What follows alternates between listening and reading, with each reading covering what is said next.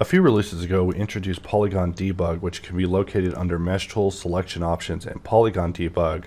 By toggling on, it will show you the ngon and triangle state of your actual geo. So depending on the modifiers, it will show it only if it's actually the derived geo.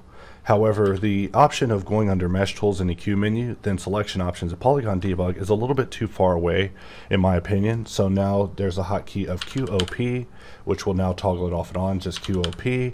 But also at the top of Hops Tool, there's now a button where you can toggle it off and on, get in, deal with your geometry, and it will correct it in real time.